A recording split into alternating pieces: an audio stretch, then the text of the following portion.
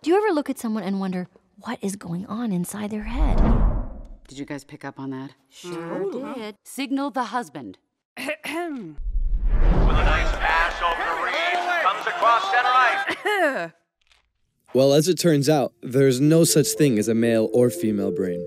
Researchers at Tel-Aviv University analyzed 1,400 brains, looking primarily at three features that have been previously shown to correlate with gender: patterns of brain connectivity, gray matter, the meat of the brain, or white matter, the cells that help gray matter areas communicate.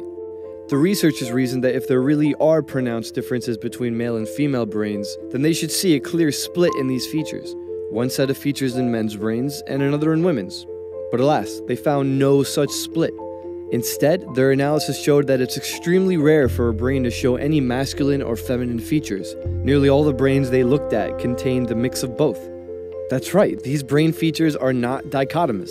Rather, they occur on a spectrum, from more male to more female.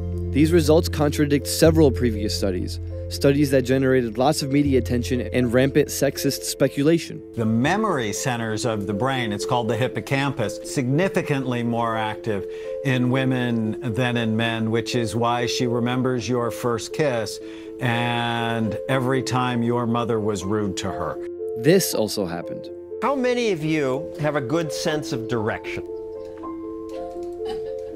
More guys I'm seeing raising their hand than women, and that's my experience. In one case, a study found that women's brains have more white matter while men's have more gray. One of the co-authors concluded that's why men are hardwired to be good at math while women are good at language.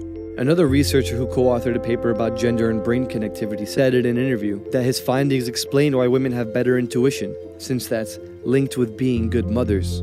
Sure, the data may be solid, but the conclusions are flimsy. You see, there could be differences between the structure of the male and female brains they looked at, but that doesn't in any way tell us, well, anything about how that relates to behavior or skills like intuition, language, or math. And it certainly can't tell us whether those skills are hardwired. A lifetime of socialization could have caused those changes, not innate brain structure.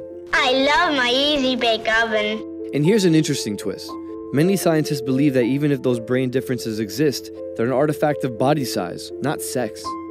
On average, people who identify as female are smaller than those who identify as male, so their organs like their liver, heart, and yes, their brains are smaller too. Smaller brains may process information differently, leading to distinctive patterns of connectivity or distributions of white and gray matter. Plus, drawing an arbitrary line between male and female brains leaves out the loads of people who don't identify as men or women. This study shows that thinking about sex in a binary way is not only inaccurate, it's also unproductive from a scientific perspective. Like gender identity, sex differences in the brain are fluid and multifaceted. The Tel Aviv researchers described the brain in their study as a unique mosaic of features, and thanks to their work, scientists will make strides towards understanding that rich spectrum.